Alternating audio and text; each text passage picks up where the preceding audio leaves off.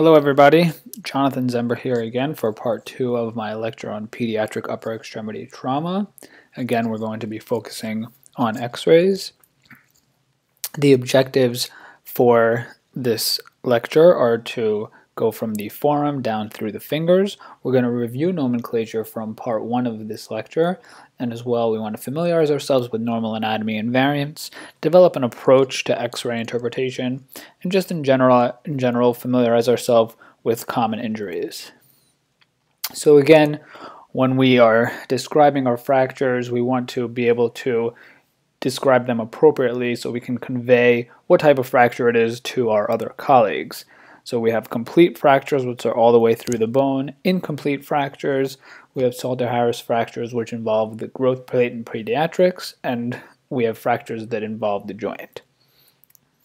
So again, just to review our Salter-Harris classification in pediatric fractures that involve the growth plate.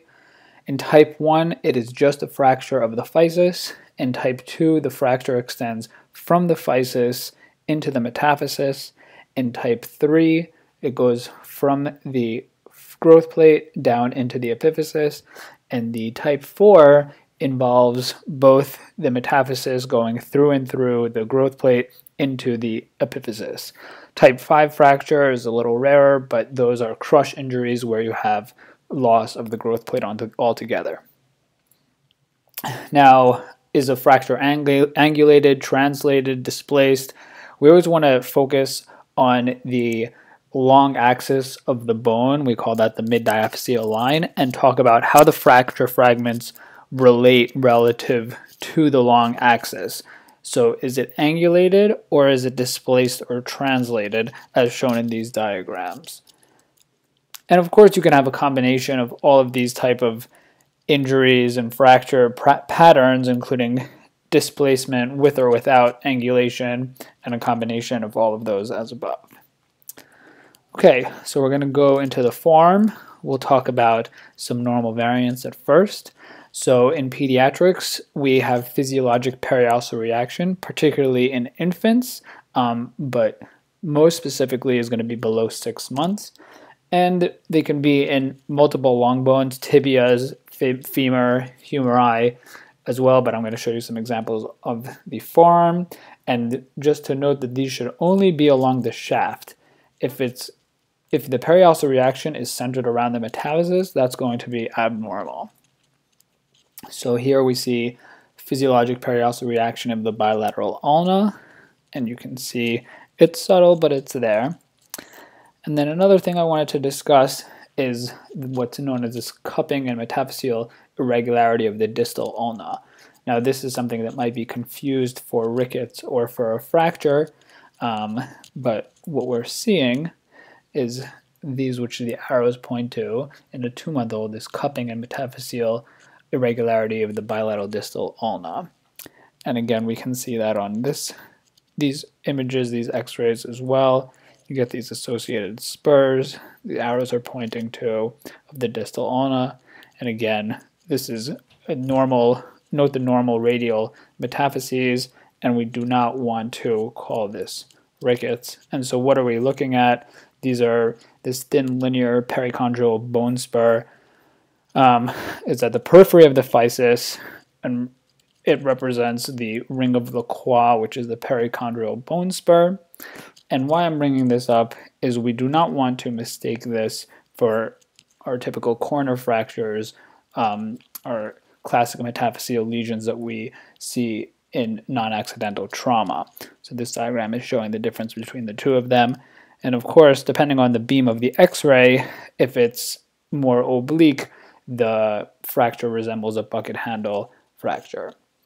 So leaving that, we're going to proceed to our other types of fractures.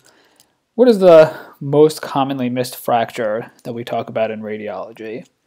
It's the second fracture, right? So our eye always jumps to the first fracture. We can see it easily, but we're going to miss that second fracture, and we do not want to. And I bring this up because we have the concept of fracture rings. So in the pelvis, in our mandible, in our tibia and fibula, as well as our radius and ulna, we always want to think about how the force gets transmitted through those bones and results in 2 fractures, and if not a fracture, then a dislocation. So as an example, what is the abnormality that we see over here? Right away our eye jumps to, we see a proximal ulnar fracture. But if we're not careful, we're just going to miss the other finding on this, which is radial head dislocation. Now, what type of fracture is this called? This is known as a montagia. We have 2 classic fracture dislocations of the forearm. One is called a montagia, which is where the ulnar gets fractured, and the other is Galeazzi, where the radius gets fractured. There's a mnemonic to remember these, mugger, but it's not important to remember the actual eponyms, but what is more important is to recognize both injuries.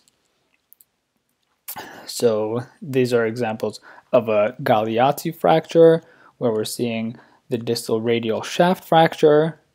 And if we're not too thorough in our inspection, we're going to miss this distal radial ulnar joint dislocation. And that's important because if this patient just gets casted without their both the fracture and the dislocation reduced, then when they follow up in 2 weeks afterwards to see how they're healing, at that point it's too late and they're going to need to have operative reduction. So we do want to make sure that we catch all these fractures early in time. We have in pediatrics what we call Galeazzi equivalent, because you have an epiphysis that's involved as well. So while something might appear to be well located, the distal radial ulnar joint may appear to be well located, it's actually, there is a dislocation here because of the epiphysis has come off of the metaphysis, known as epiphysiolysis. Okay, in the forearm, we also have plastic or bowing fractures, which can often be subtle. I like to look at these best on the lateral view and see this kind of increased curvature or bowing. And then in terms of the distal radius, we're going to have a lot of different nomenclature for different types of fractures, and they can have, as you can see, various classifications. Colles fractures are the ones that we see most often, and I'm not going to go through examples of all of them. But I do want to highlight what we call the pronator fat pad sign. And we can see examples on the left of normal and on the right of abnormal. And when you have a fracture, the fluid or the hematoma that's coming out of the bone kind of trickles down along that forearm and expands that pronator fat pad. Okay, what do we see as our abnormality over here?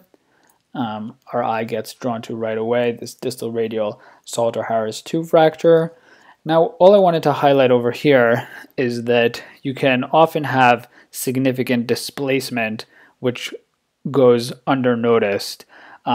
In this example, we might consider there not to be significant displacement if this happened in the shaft, but when it's the epiphysis relative to the metaphysis, we want to make sure that there isn't significant displacement as there is over here, because those have different types of healing than just the shafts themselves. If this type of displacement was in the radial shaft or the ulnar shaft, we would not have as high a threshold in terms of our reduction. Another common entity that we see is what we call gymnast wrists. See this in adolescents, and this is a physeal widening and irregularity that we can see better on MRI. Moving on to the wrist, we have a bunch of carpal bones that articulate with each other as well as with the metacarpals. And when I approach my wrist evaluation, because there's so many bones, what I like to do is look at the rows. There are the proximal row of carpals, and then there's a distal row.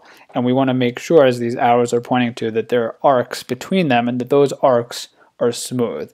And we're going to use those arcs to figure out if something is disrupted, if there is a fracture or a dislocation.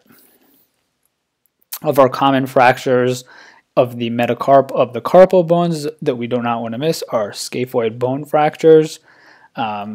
These are particularly at risk for avascular necrosis because of their vascular supply, and when there's avascular necrosis, we'll get non-union, as we can see in this image over here.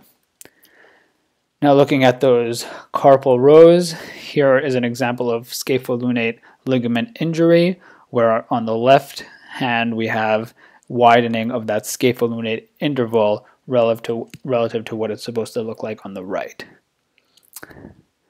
This is another example of disruption of the arcs of the carpal rows, and here we can actually see that there's a lunate dislocation, and you have disruption that we see on the frontal view, but as well as on the lateral view as well.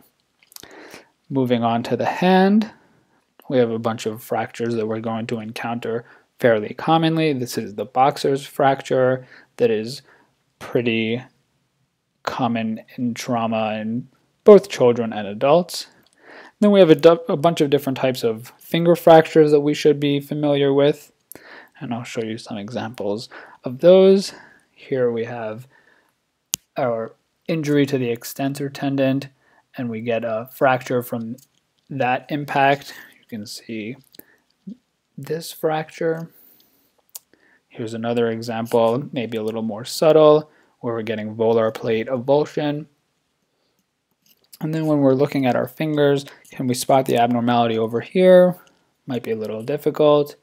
We get an oblique view.